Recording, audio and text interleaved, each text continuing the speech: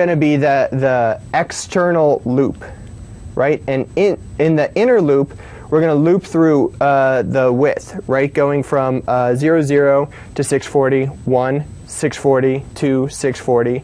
So now we have this loop that we're going through. Now we have a method here that we've built, and what it's going to do is calculate the distance with the player index. So we showed two formulas before. This is going to be the formula. Let's just jump to it. Formula for calculating with distance with player index. So remember, we have to pass in 2 frames at a time. So for point 0, 0, we pass in the first byte and the second byte. We do this bit shifting operation. Make sure to do this to account for the player index being in depth with player index, and we return the distance. So at this point, let's just scroll back. For point 0, 0, we now know the distance. And this is where we're choosing the colorization. So this is where you all can do this, and this is just a very basic colorization. We mentioned the range is 850 to 4000.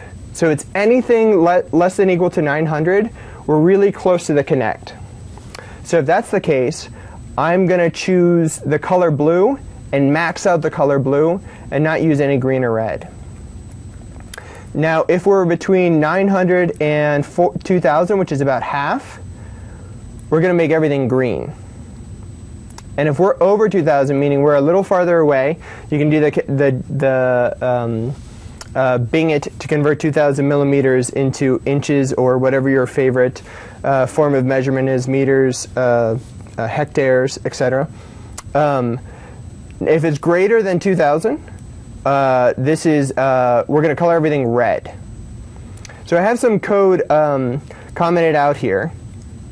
And at 0, 0, we got the distance, we're choosing the color, and we are adding to our color frame the blue, green, red index based on the distance from that value. And just remember, at the end of this loop, we do need to, because each color represents 2, we're always going 2 at a time. Each distance represents 2 bytes. Okay, we've talked a lot about the code. Let's just see it in action. So here's our awesome histogram, and what you see here is 3 colors. Let's see if we can go green, and as my hand goes closer, it becomes blue, and you can see, I think the threshold was 900, so this is the 900th threshold. And if I move my hand way far back, you can see it on here, it actually passes the 2000 threshold to make everything red.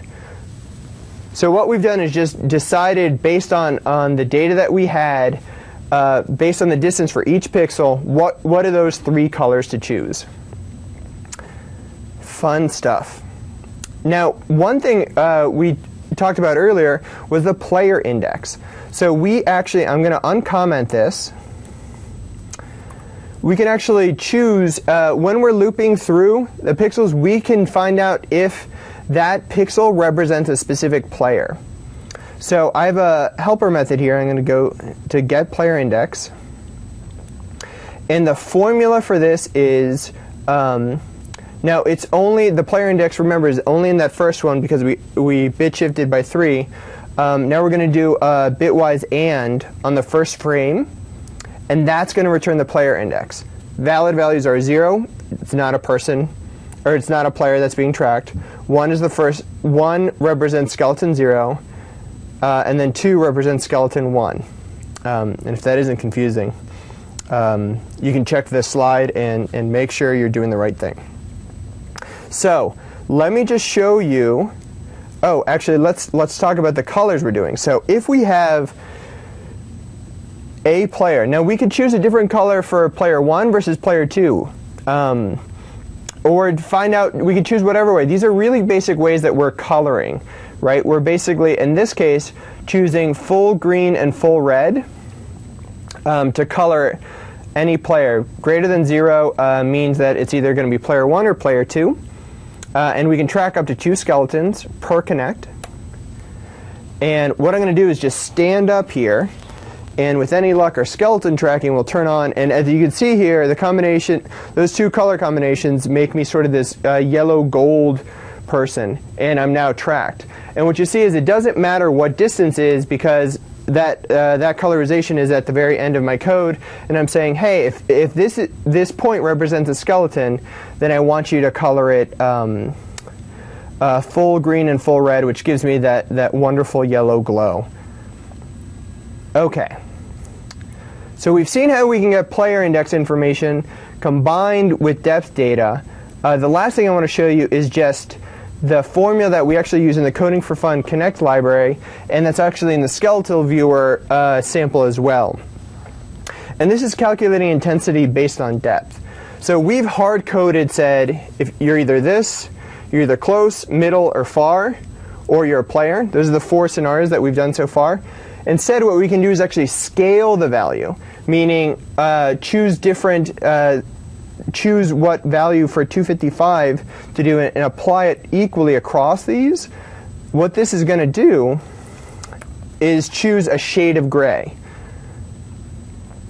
So let me just jump to this value. So we have an intensity, and we set it across all 3.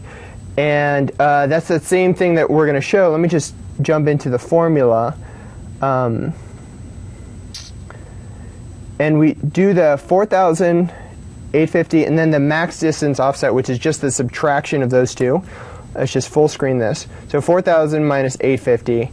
And then I won't bother going through this formula, but basically what this is going to return is a value between 0 and 255, and it basically scales whether you're very light gray to white or very dark gray to black. It's going to scale that value 0 to 255. And when you set that across all of your colors, the way we do here, then you're going to get those shades of gray. And let's just show that in action. And this is just going to overwrite data above, since we're putting it at the bottom. And now we have the shades of gray. The darker, the farther away you get, it's now choosing the different shades of gray.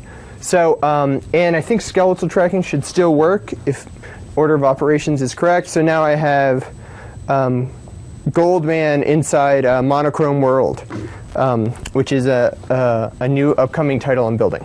Okay, so we've walked through a lot of things within the depth data. We'll put the samples available, but the point is, when you're working with depth data, you're not getting an actual image, you're getting a distance per pixel. What you do with that distance per pixel and how you color it is up to you. The nice thing is, too, is you can choose different colors based on player data as well. Thanks, and in our next video, we're going to walk through, now that we've shown skeletal tracking for depth data, we're actually going to show how you can track different joints within positions in the skeleton engine. Thanks.